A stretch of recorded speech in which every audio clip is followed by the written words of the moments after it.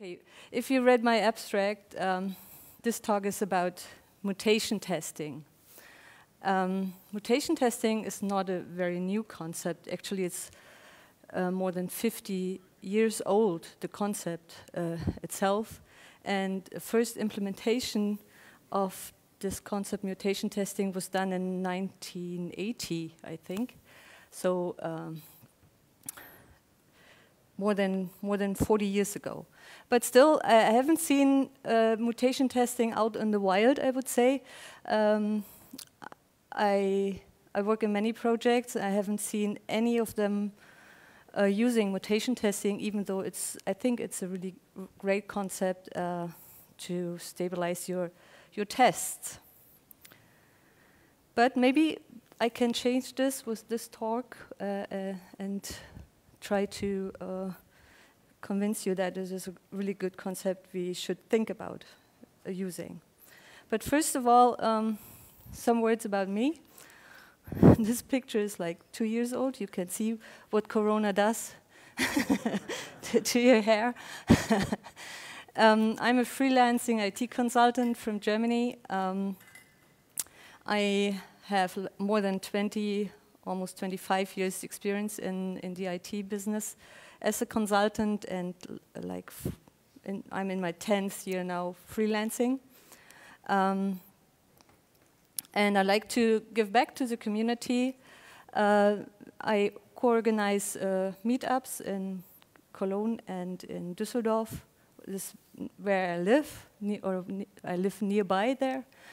Those are Softwerkskammer meetups. This is the German branch of the software crafting community. Yeah, I'm also co-organizing the Socrates conference in Salto this year. So if you're not joined the lottery yet and want to be there, just do so. Okay, and then some contacts of mine. So what is the agenda for this talk? I want to explain to you what is mutation testing, how exactly does it work. I also have some little small demo for you, and I want to give you some tips on how to use it. But first, I have some questions for you. So who of you is writing unit tests? Okay, that's fabulous. And who of you is writing them first? Okay, already less. And which company is given like target numbers and code coverage? Do you have this, like 60%, 80%, the thing? Okay, yes.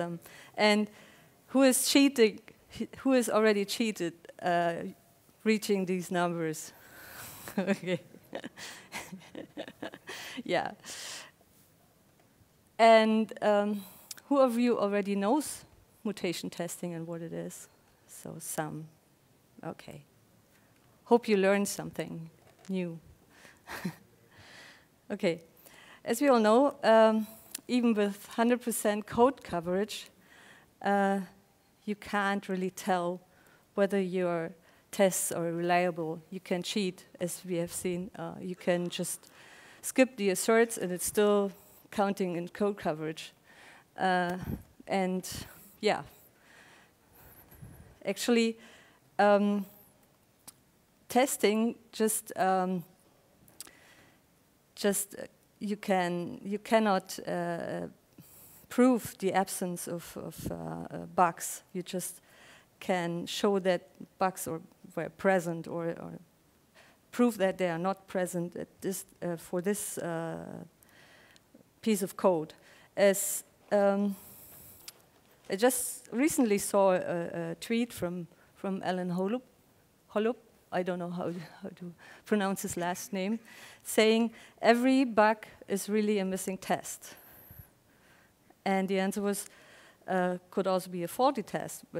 And then the answer is, but then you need a test for your test. And Alan says, yeah, exactly, that's what mutation testing is about. So the question is, how can we do that? How can we check whether our tests or our data we use in our tests are good and reliable? And I said it like 20 times already, the answer is mutation testing, or one of the answers is mutation testing. But how exactly does this work? So what we need for doing mutation testing is we need a tested code base. So we need tests. We can't do mutation testing without any tests. Okay. The second thing we need is those tests, the test code base, the tested code base, or our tests must all be green. Otherwise, mutation testing won't work.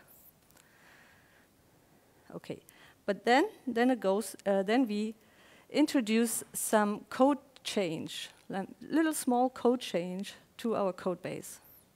This is called we produce a mutant. This is just very tiny, small change to our code base. So, and then we run the tests again with this changed code base. So what would you expect happens?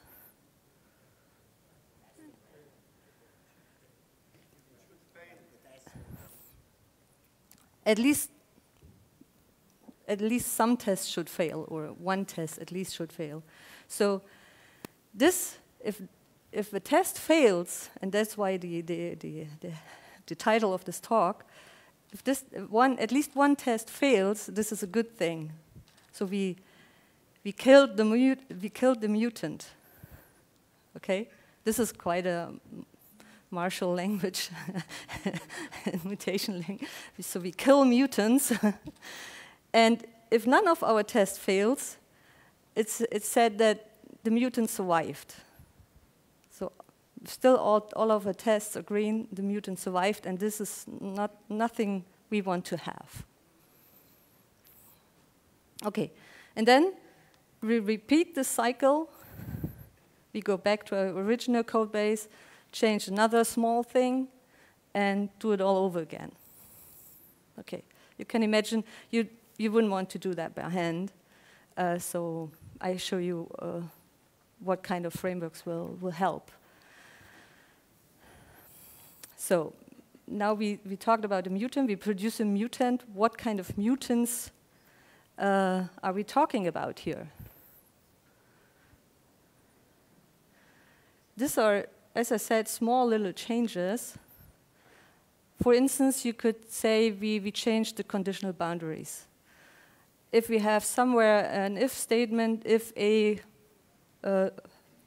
lower than B, the mutation would change it to if A lower and equal to B, for instance.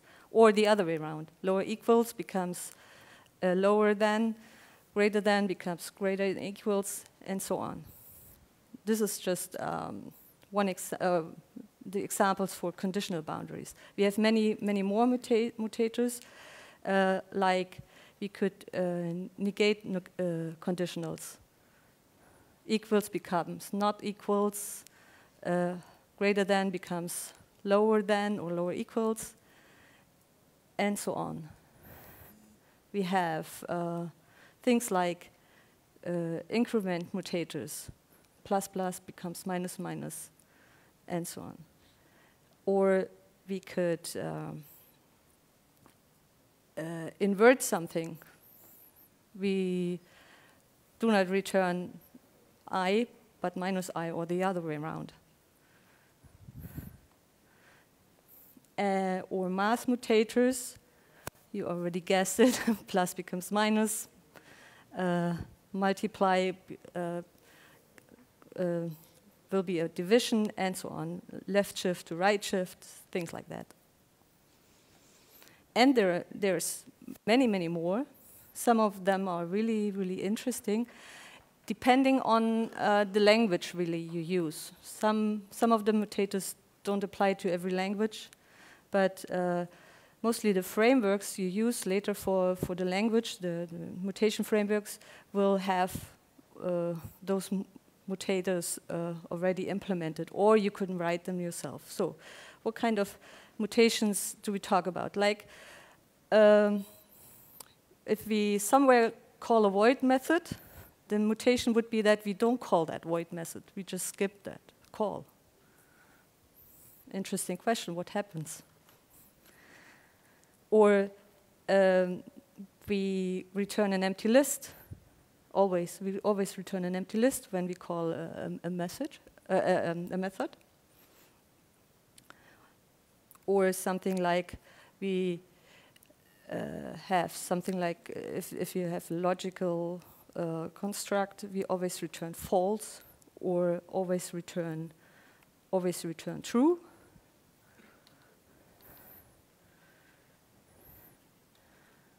Or something like we give back null. If some method gives back an object, now there will be null returned.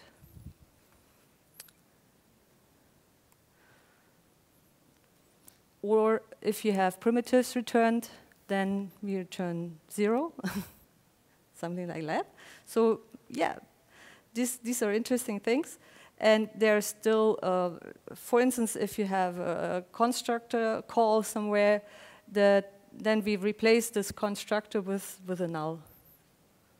So our object is not initialized in a way. So, and then all those mutations, as I said, there's only one mutation done at one cycle. And all these mutations applied, and see how your tests are reacting. This can, there are still many more mutators. You have to look up your description of your framework you use for the mutators, or you can think of your own mutators maybe implemented.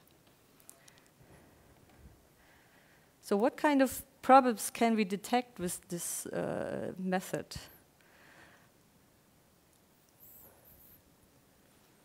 The answer is, for one, we can detect like poorly chosen or missing test data.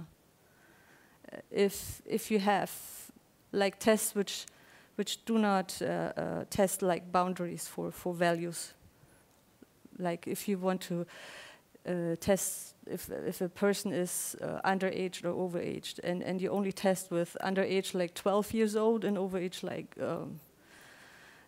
24 years old or something like that. Or, yeah, and not on the border of 18 or something. You can find this kind of thing. You can find ambiguities in your code base or even logical errors. And you can find missing test coverage, but this is not only a thing for which you need mutation testing. Missing test coverage you can find out with any other tool as well. Okay. What kind of problems cannot be solved with this? There's one thing, it's called equivalent mutations. Those are mutations that don't really change the code base. There's no solution or no test data which can kill this mutant. So it's, yeah, you have to be aware of these kind of mutations. They cannot be killed, per definition. But some frameworks, they try to avoid these kind of mutations. They are not always successful because they don't look into the logic of the program. But there are some measures where they could still find out whether this is, would be an equivalent mutation. And there's something like, it's called a stubborn mutation. You would think it's an equivalent mutation, but it's not. There are existing test data where you can kill this mutation, but you haven't just found them yet. You have to dig deeper. Maybe those are hard to find. Okay. And then after you've done your mutation testing, there will be something like a report. And this is a report from a tool called PyTest. And it looks something like this. You have the line coverage. So this is how many lines are covered by testing, and the mutation coverage. In this case here, it would say that you have 39 mutations in your program, and 38 were killed. And yeah, so your mutation cover is 97%. And there's another metric called test strength, and test strength is the ratio of the number of mutations killed by the test to the number of mutations covered by the tests.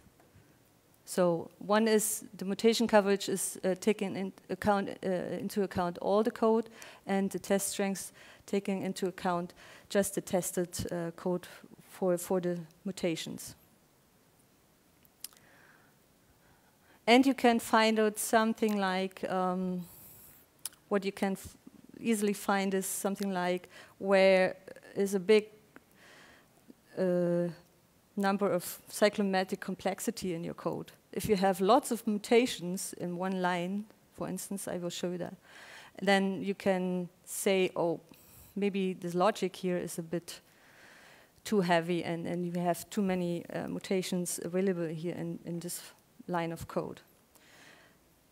So I want to show you what I mean with all this. So here goes. I have to switch to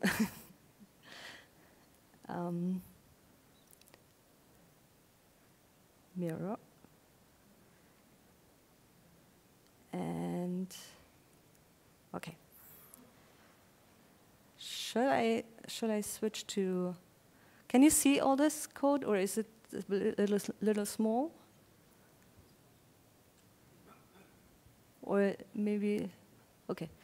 But the code really is not, it's not really that interesting. What I have here is I wrote a little Spring Boot application, and I got the idea from a mutation testing framework called Striker. I think it's for JavaScript, and they have this little program. Actually, it runs like this. Sorry. Wait. No. It's called a RoboBar. I have to go.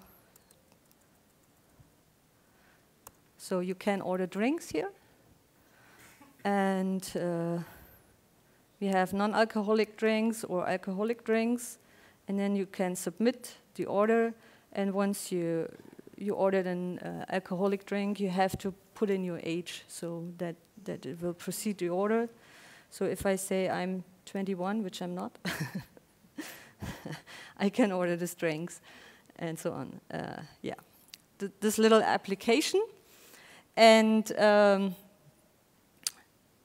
that is the code for the application. I don't really want to show you the code, but what I want to show you is that if I run this,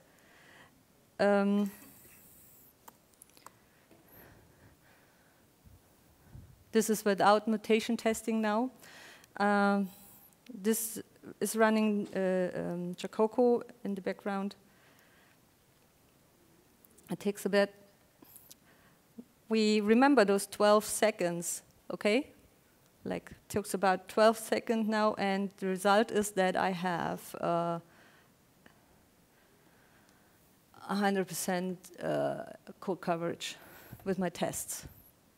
Okay, I would think, great, 100%. I'm really safe here.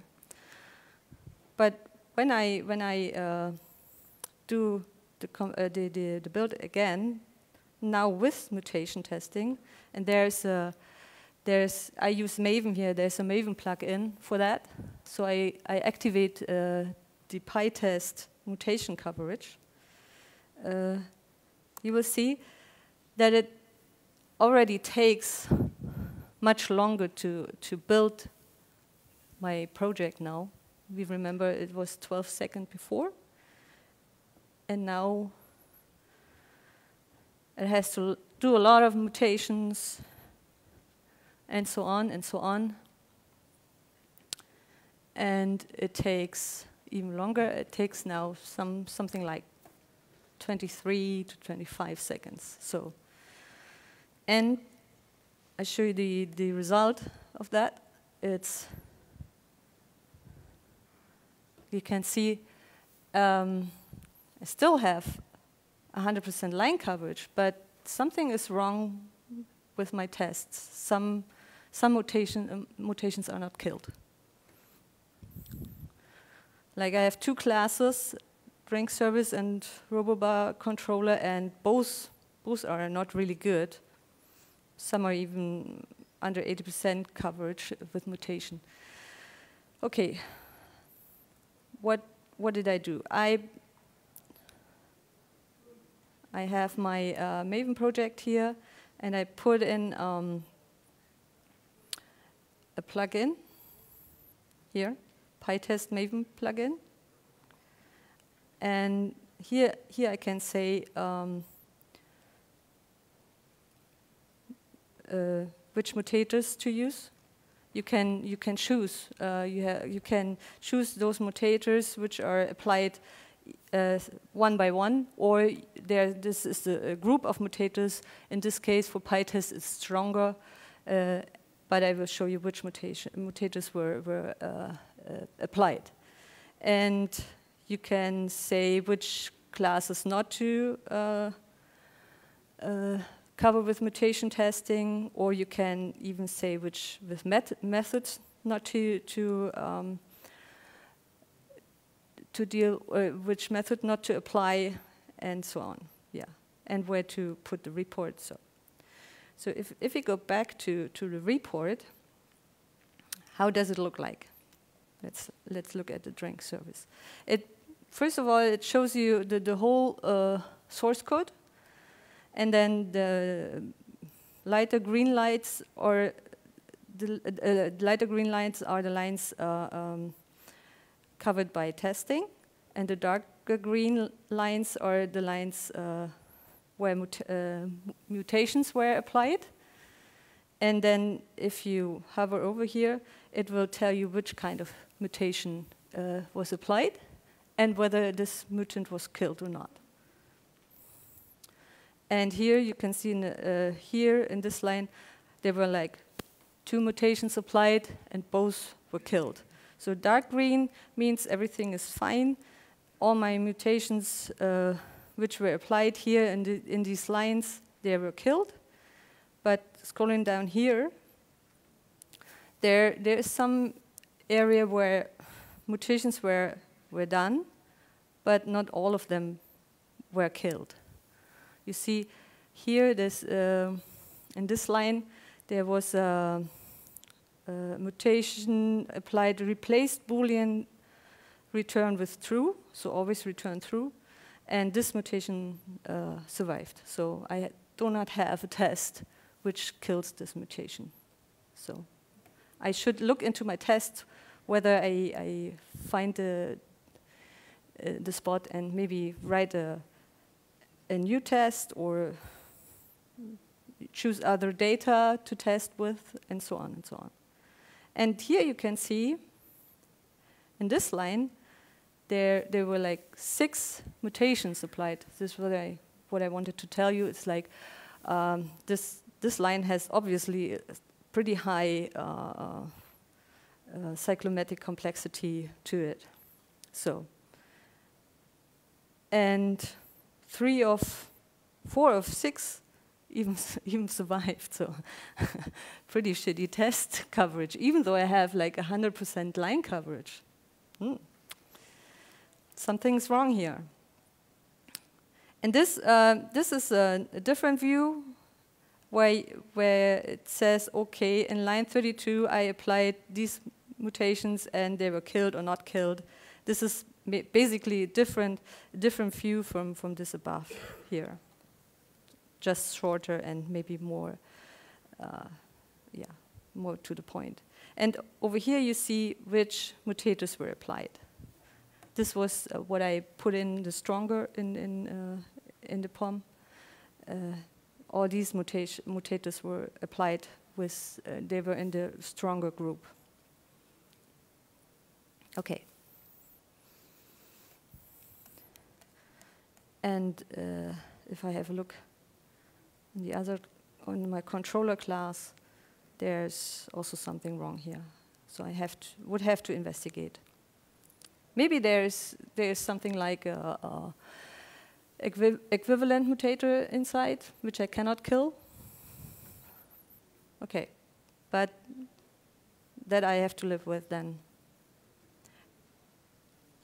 I could also integrate this thing in my continuous integration and say, okay, if you work with numbers like 80% line coverage, maybe you also want to have a mutation coverage number, and then you can put in some threshold here where you test, where your build will fail.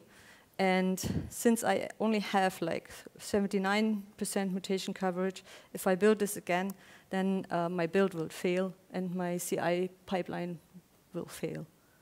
I can do that as well.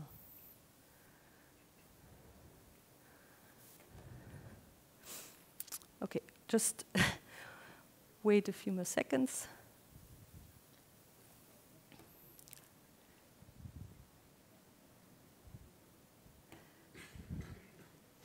And then you see mutation score is below the threshold, and this is why my test or my build failed. And in here in the log, it tells you exactly what is doing and what is failing and what is killed and what survived and why, and so it's pretty verbose messages you can have. Okay. So back to my presentation, hopefully.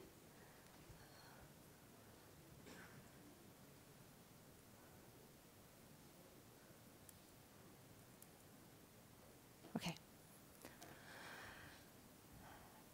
Of course, there's not only advantages to mutation testing, it also has disadvantages.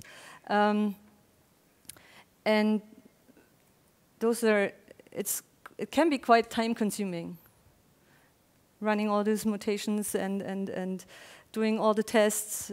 It depends already on how long your test suite runs, and it just multiplies all the time. And you have these equivalent mutations, and you cannot use it with black box testing. Just to see the cost of mutations, just an example, let's say you have like 300 classes with 10 test cases, and each test case runs 0.2 seconds. You already have a test suite of about 10 minutes. Maybe you know this kind of thing.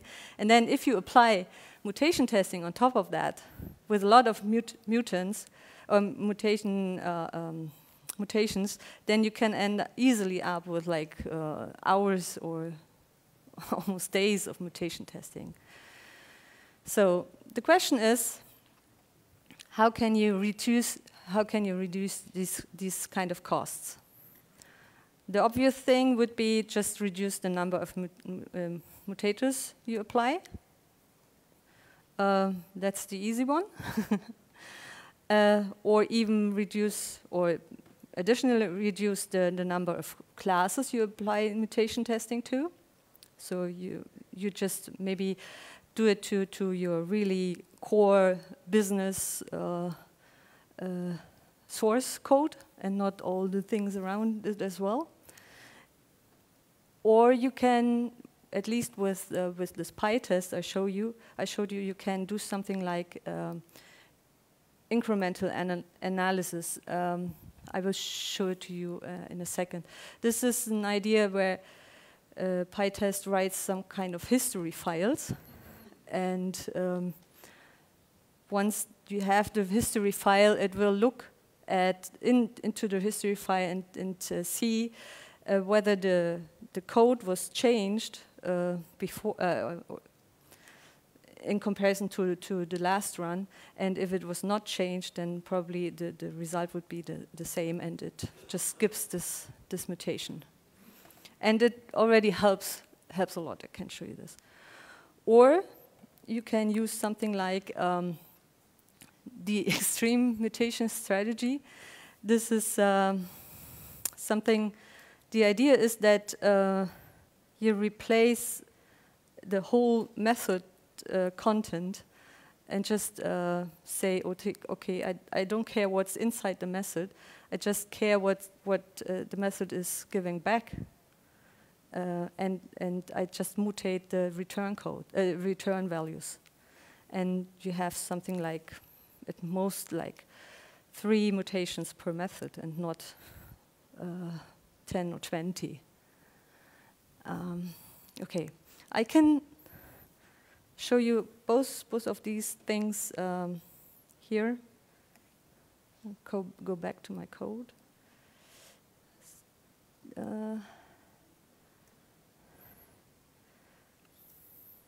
So first the thing with the history files. In PyTest you can activate this. You say, okay, write a history when you do mutation testing. And when I run this now, it will take, for the first time, it will still take like 23 seconds. But the next time I do it, I think I tried it, it was like half of it, even though or especially since I do not change any code right now. It will just figure out that nothing has changed and everything, the results must be the same. Oh, I still have my threshold, okay. Where is it? There. But still, it was like 23 seconds. And now if I run it again, it should be much shorter.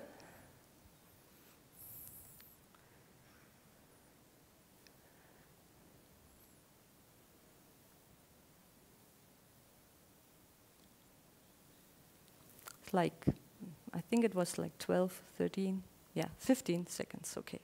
So just by writing a history file. And this is the history file written here. Some sort of gibberish. So the other thing was you use this extreme mutation testing thing. And this is, I prepared it in the POM. This is some different kind of so-called mutation engine you use. The default mutation engine is, I think it's called, I put it here, it's called Gregor. But you can write your own mutation engines, and this is what some people did for this extreme mutation testing thing, and they call this discardis. And I put in the plug-in here as well, and I want to show you how this works and how the report looks like. So I just activated with the profile discardis, and it will run about, I think for this test, it will still run about 23 seconds. It should be faster, but maybe my code sample is yeah, not the right one for that.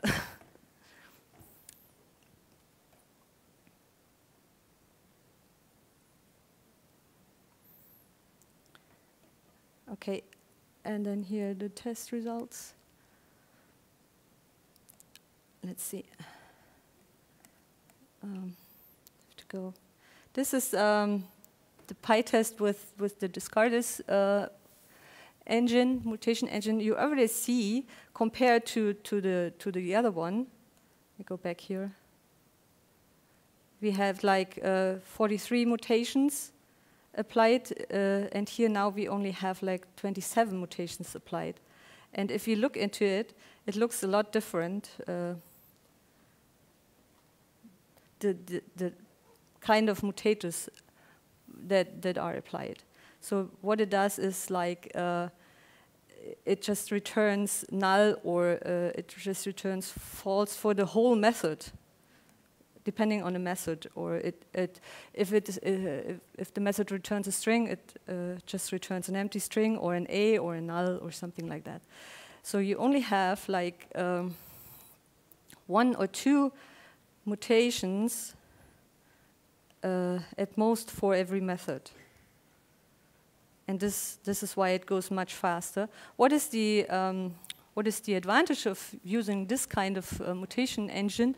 It's you could say, okay, in my CI pipeline, I first do it with Discardis, and if everything goes green here, then I apply the normal mutation engine, the Gregor engine, and if I already have something here, some topics coming up here, then obviously my tests are still not covering all the methods or yeah. So I can, because this is supposed to be much faster than the Gregor engine, so I can kind of be faster finding out where my test suite is not strong enough. Okay. No. Yeah, this is all I wanted to show you here. Back to my slides.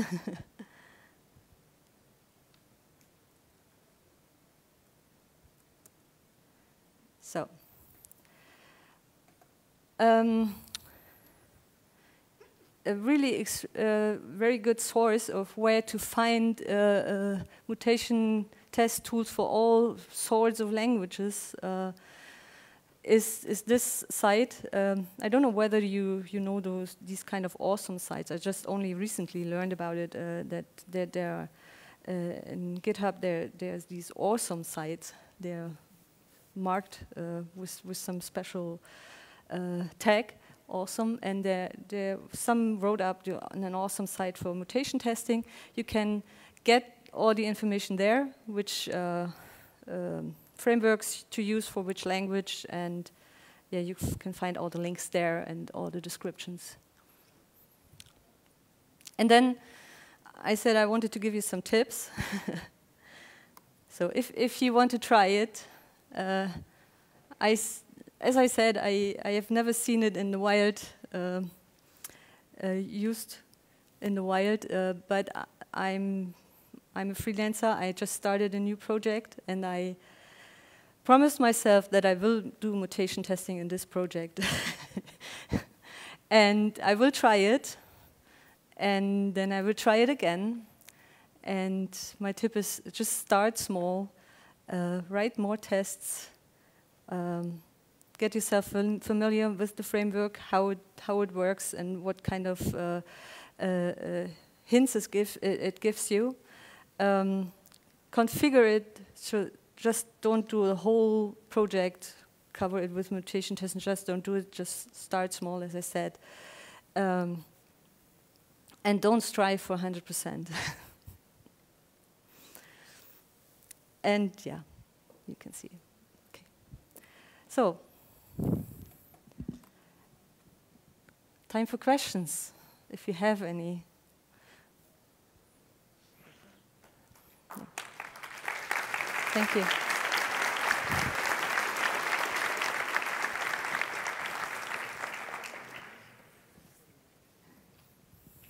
So sorry if I missed this part, but because maybe you have talked about it, but maybe I missed it. So what I understood is that we apply mutations one at a time, right? Yes. Even though it would probably increase drastically build times. Is there any option to combine mutators? And no, it's not the. It's just really one single mutation at a time. Okay. Only otherwise you cannot tell which mutation causes what problems. If you have a combination of that, you cannot tell them apart. Makes sense. Thanks. And what about just trying the random mutations, not all of them? I mean, as a, what's it called, engine, strategy? Will it work? What do you think? I guess you haven't tried. As far as I know, at least with the PyTest framework, you can tell which mutators should be applied. You can just choose a few, but you cannot say only take or randomly take this one or that one. No, you can't do that. Because, for example, there can be, I don't know, 100 greater than operators in your code, for example, but you don't try to mutate all of them, you just replace a part. And then it can make it much faster, I guess. No, not that I'm aware of. So maybe, but I don't know. Maybe you should write your own mutation engine. And do you think it's really useful in the pipelines? I mean, for me, it looks like more of a developer, more of a tool for developers. I would think so too, but I think it's also useful in pipelines. Maybe not in like after every push, but something like on a nightly pipeline build, that you see whether your test you write are still strong, and whether you use the right data or whether you miss some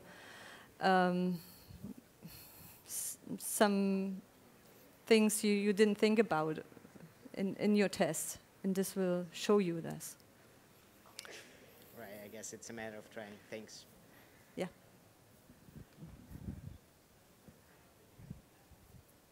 Well, okay.